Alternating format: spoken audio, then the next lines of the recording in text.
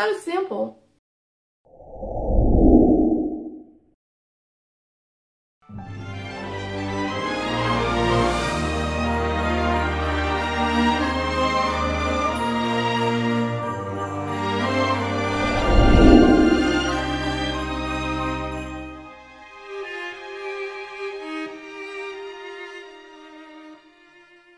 Hey y'all, it's Tammy with Collared Valley Cooks, and today I'm going to make me a crab salad. I'm going to go ahead and put it in some tart shells and show you how you can make it pretty for the holidays and let it be an appetizer. Of course, I'm using imitation crab meat so that it's more affordable for all of us, and it's still going to taste really good. So I'm going to be using, I'm just pulling this out of my head and throwing this together with what I have in the kitchen already. So we're going to be using a pack of crab meat, and it's imitation crab meat, and I believe it is an 8-ounce package.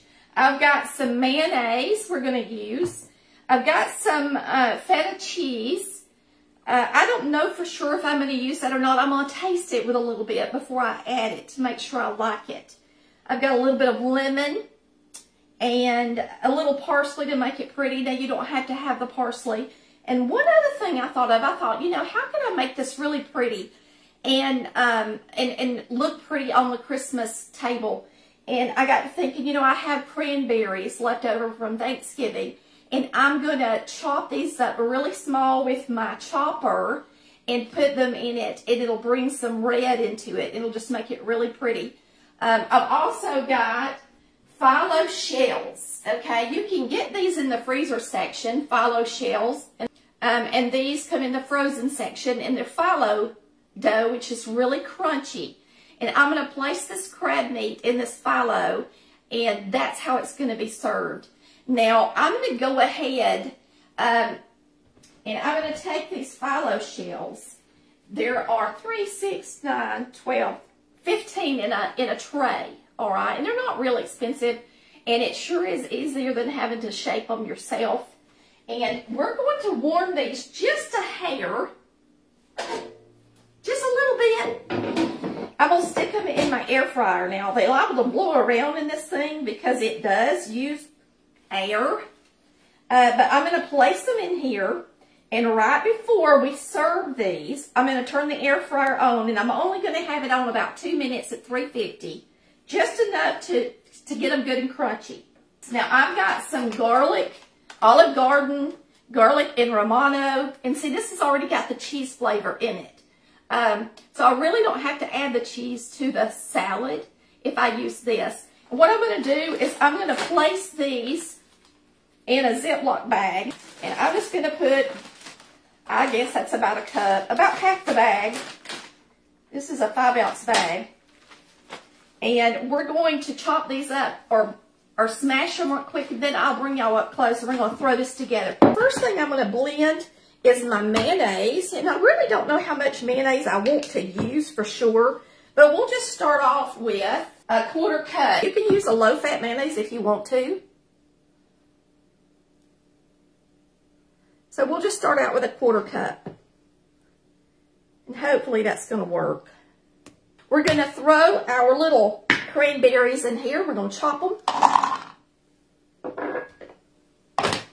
I just thought this would be neat. It'll add a little texture to it, and it'll also add some color.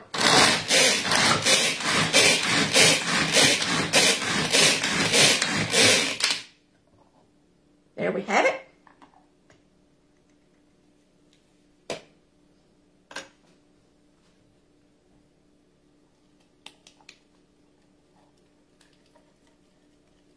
You know, we could add a little onion to it. It wouldn't hurt, would it? I don't want it to overpower the crab meat. You got to be real careful for the flavor. I might just add a tiny bit of onion. All right, so I'm just going to chop this up a little bit and throw it in here.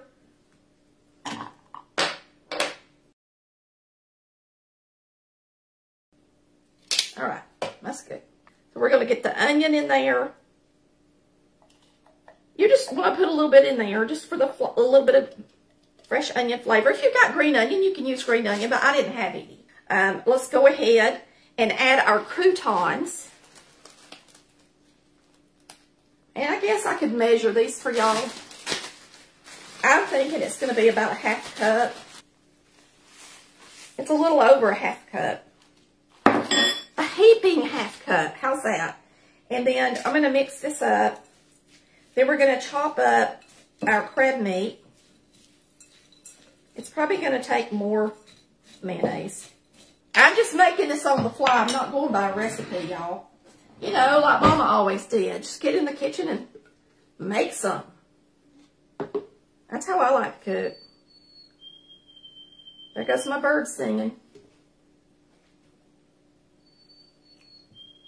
So now that's a half cup. And most of the recipes I saw called for a half cup of mayonnaise. All right, now what I'm going to do is put in some black pepper.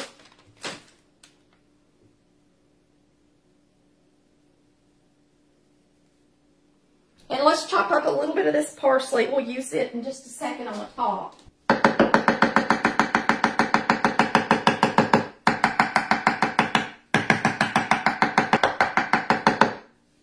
All right, so we got that.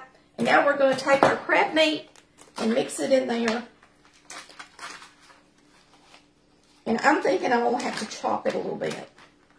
Those are a little bit big for my little tarts. So I'm going to chop it up just a little bit. And this is imitation crab. And look, if you can afford the real thing, you go right ahead and get you some.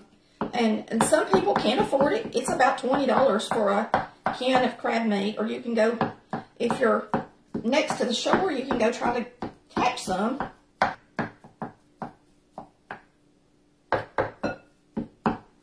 All right. Looks good, don't it?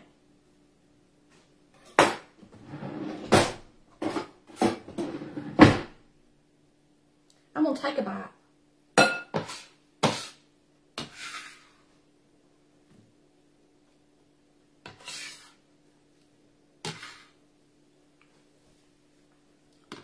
Now, let's slice a lemon. Squeeze it in there. Just about half of it's all you need. Now we're going to mix this up.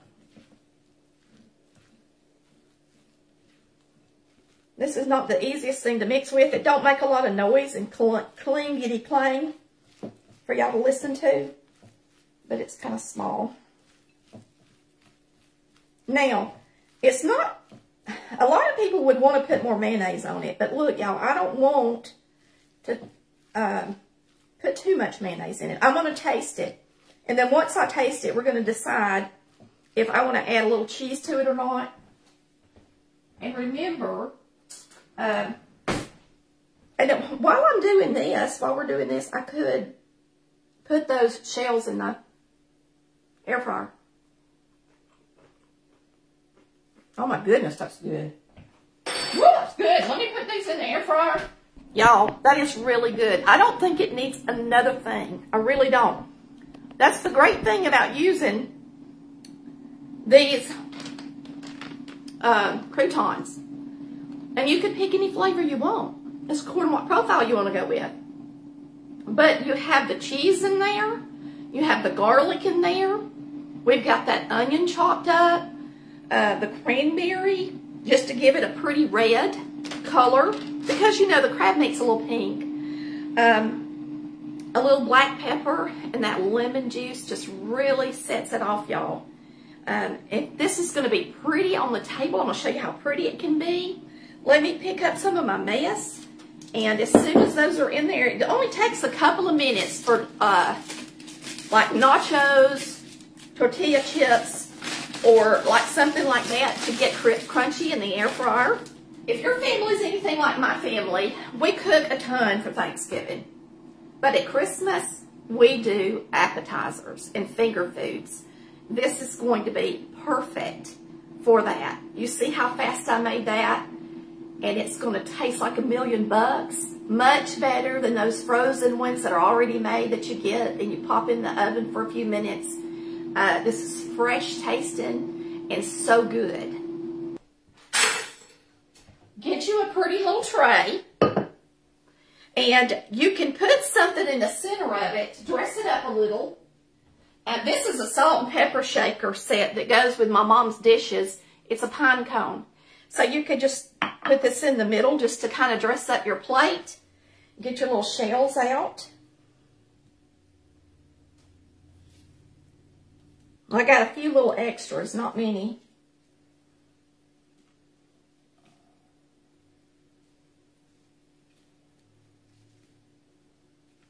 Look, I got one just for me to taste. But this is actually going to be my lunch. So I'm going to eat a lot of them. While y'all are not looking. I had gotten out the cheese, but I don't think I'm going to need it. I may make a watermelon feta salad thing. Appetizer out of it instead. We're going to take something and stuff these right quick. So you might want to put a nice piece of crab on the top of each one. And these are little delicate things, so try not to smash them too much when you're filling them. And now I'm not gonna let y'all stay on here and watch me stuff every single one of them. So then after you do that, you can take a little bit of your parsley, whatever you got in the refrigerator, and just put a little green on the top. Don't that look Christmassy? It does to me. If you don't have anything that's green, I mean, you could about use anything, even dried herbs would work. That's how they look. They're pretty. Now, I'm going to eat one and show you how crunchy they are. They're delicious. Love this phyllo dough. And you can put it all in your mouth at one time, but I think I'll bite it in half.